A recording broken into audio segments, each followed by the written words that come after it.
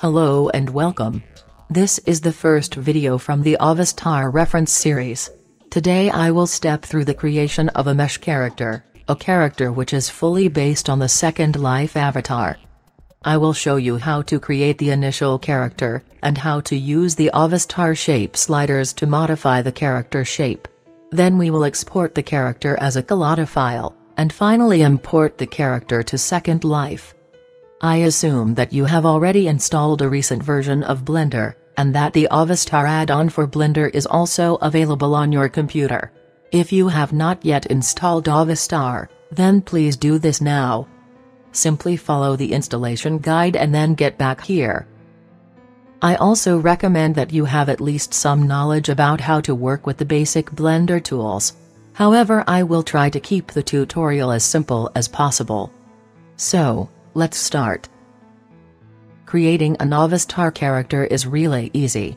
Ensure that you are in object mode. Optionally remove the default cube. Then navigate to Add Avastar. And after a few seconds your new Avastar is born at the current cursor location. This character is 100% compatible to the Second Life avatar. It is made out of several parts.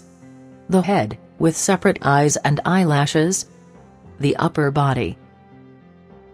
And the lower body.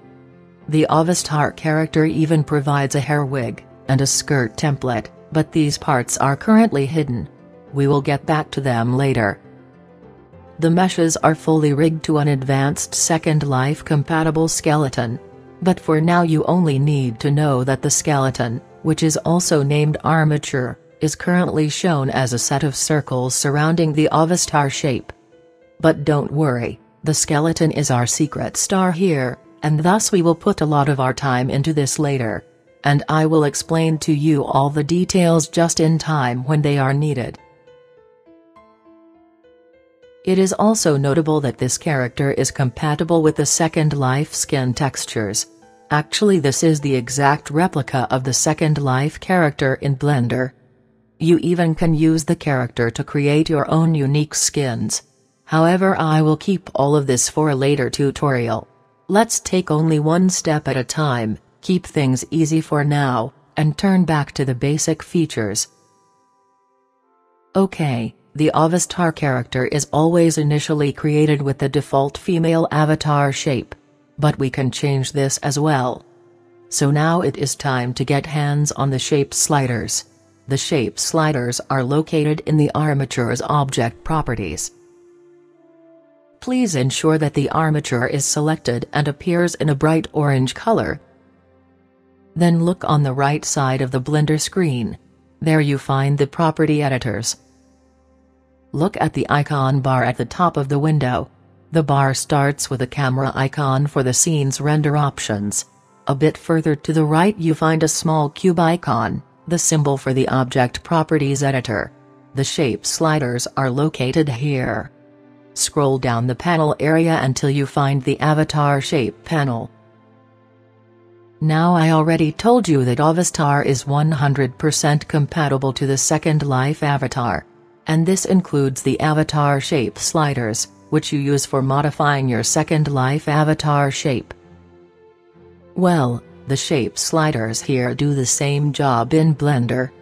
Okay, let's examine the sliders in more detail. So we find a section selector here. The sections specify slider groups which are dedicated to specific parts of the avatar. By default the body part is expanded, but you can change this at any time. To the right of the section selector we find a checkmark labeled with male. So this is the gender selector, and if you enable this option, then the Avastar character instantly changes its shape to the Second Life default male character. You find the shape sliders directly below the section selector. The displayed set of sliders directly corresponds to the selected section. Here you have a few options. First, you can slide the values with your mouse by clicking the left mouse key, then while holding the key down, you can drag the mouse sideways. You release the mouse to set the new value. As soon as you have moved the slider, a new icon shows up on the right side. This icon indicates that the slider has been touched.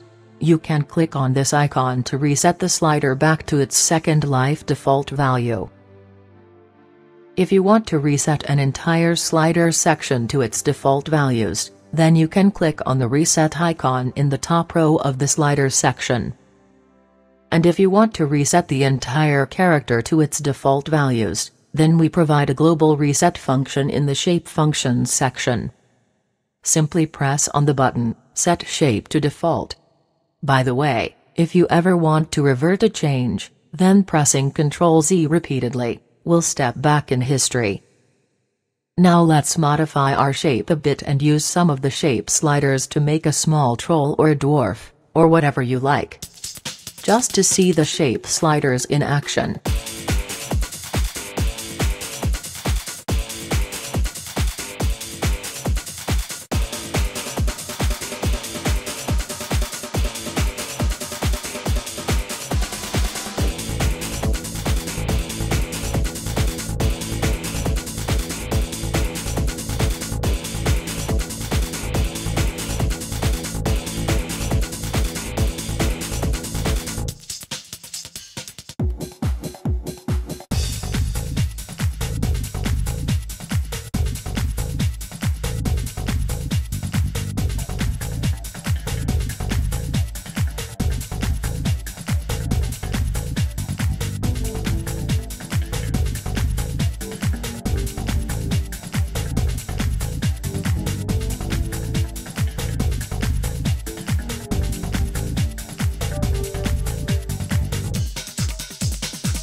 Okay, that should be enough for the demonstration. So let's take another look into the shape sliders section.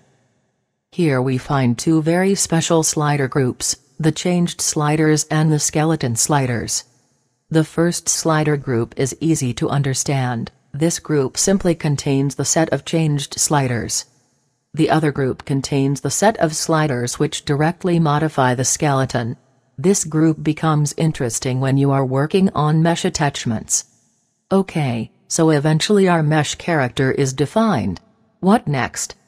Well, now it is time to export the character. And this is done with the Gaia exporter. You find the Gaia exporter in the tool shelf. So let's open the tool shelf now. And locate the section named Custom Mesh. Okay. This section is empty, but hold on, it's named Custom Mesh but we still have the armature selected.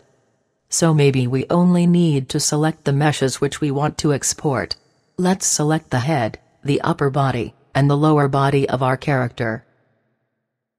Yes, now the Custom Mesh section in the tool shelf gets populated with function panels. For now we are only interested in the first panel, which is labeled as Export to Second Life. That sounds exactly like what we want to do now. So let's take a very brief look at the options here. First, look at the modifiers. Well, we do not have any for now, so let's skip that. What about textures? Okay, we also have no textures, so skip that as well. And what's up with other? Keep hands off that, this is advanced stuff. You do not want to change that unless you are an expert. So what now? Well, nothing to select or set here. Just export the meshes and that's it. Okay, this sounds like good news, so let's now click on the Gaia button.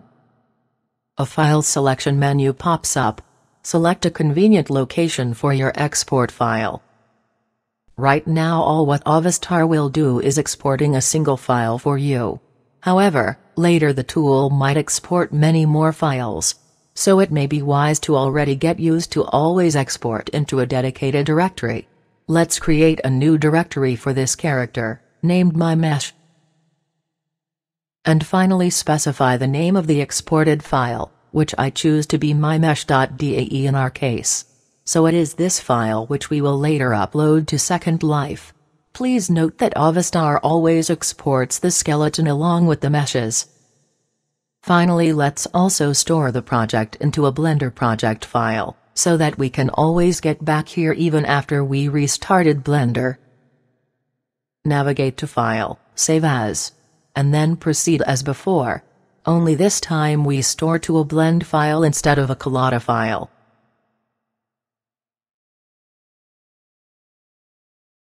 Now, finally, let's turn our attention to Second Life.